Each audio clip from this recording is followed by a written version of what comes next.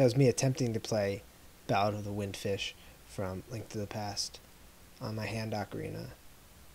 I can't go too loud because then my mother would probably yell, "Why is that noise?"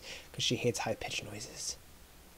It's so funny when I play my actual ocarina, it's exactly what happens. I'll just, the first note, "Tom, what's that noise?"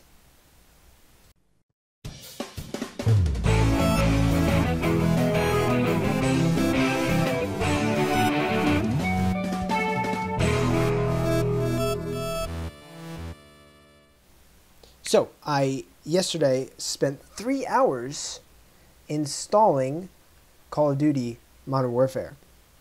While I was waiting, I played Link's Awakening on this Switch because I wanted to beat it, wanted to 100% it, and I did. And oh, I love that game. When the staff's credit hit, that music, man, oof, it was like I listened to it like 6 times today. It's so perfect. I just go to YouTube and type in Link's Awakening staff credit song, and oh, God, it gets me so excited. It makes me so happy. There's like a part in it where it goes into the old 8-bit version of the song, and it just happens seamlessly. It's like orchestrated, real sounding instruments, and then it goes into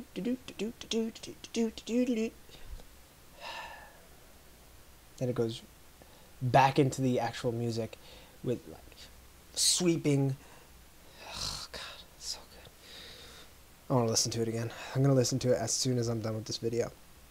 But anyway, 100%. I got all the collectibles, heart pieces, and so it's such a good game. I'm so happy. It's not my favorite Zelda game. It's pretty easy, but it has, I don't know if I've said this before, but it's my favorite soundtrack out of all Zelda games. It has the best music. It has the best alterations of the theme, and all. I love the music, man.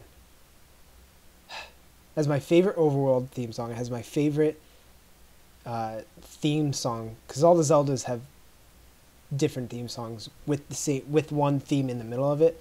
It's like the dun dun dun dun dun dun dun dun dun dun dun, but like each game kind of makes variations on that. So yeah, Teen Titans Go is stupid, so you don't even need to bring Teen Titans Go up. So I went to a club on Saturday night with Jess and a few people, and on the way back, obviously I was a designated driver, but on the way back, I guess somebody was hot in the car, so they opened the window, and I didn't know that they left the window open, and it rained a lot yesterday. It was like open this much, but that was enough to make the back seat soaked. There was a pool in my, like, I have the all-purpose mat in the back, and there's a pool in that. No, I'm not mad at anybody. I'm mad at myself for not checking the windows before I closed them. Not checking that I closed the windows before I got out of my car. So, yeah, I spent like 15 minutes once I got to work, like patting down the whole thing, getting as much water out as I can, and then on my way home from work, I blasted the heat. I was like unbearably hot. I was sweating, but just trying to get some heat into the back seat of the car, and it worked pretty well. It's a little damp now, but for the most part, it's all gone. Then I took a shot back to it, and I just tried to soak up catch as much water as possible. But that sucks. Call of Duty. So I'm probably gonna play after this. Well, after I listen to the staff's credit roll theme song, because it's so good. But yeah, I'm gonna see if Danny and Paglia are playing, and then I'm going to play probably. I do not have a positive KD, obviously, naturally. I don't think it's too bad. I don't know what it is, but I don't remember it being too bad. I I only got to play like 4 games. I went super negative the first one. I was only, I think I went 11 and 13 the second one.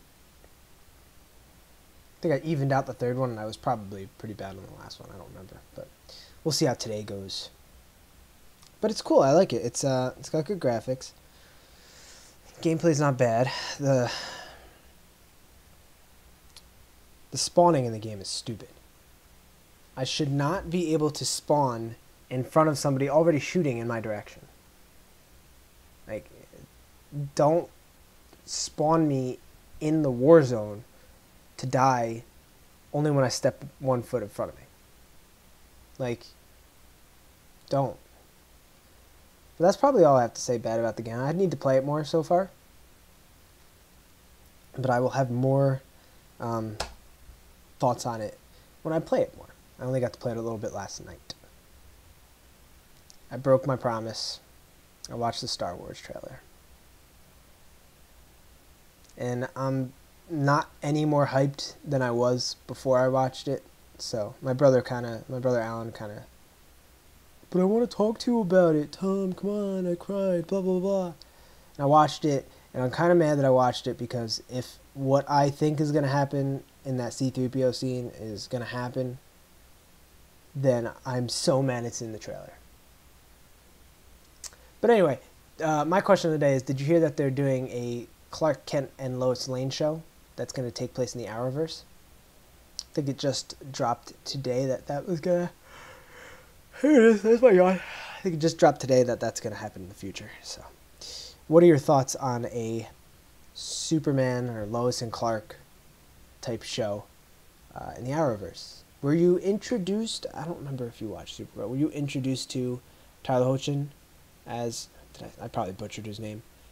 As Superman yet? Hey everybody, thanks for making it to the end of the video. You're my best friend. Hit that like button, hit that subscribe button, hit that bell for notifications when we post new videos. Stay tuned every weekday for new videos of the 90s vlog. You can follow me on Twitter at 90sGuyTom. You can follow Kevin on Twitter at 90sGuyKev. Follow both of us on Instagram at, you guessed it, the 90s Guys. And with that, you'll see me next time. Do-do-do, do-do-do, do-do-do-do-do. Do-do-do, do-do-do, do-do-do. Do-do-do-do-do. Do-do-do-do-do-do-do-do. Do-do-do, do-do-do. Do you? Ooh.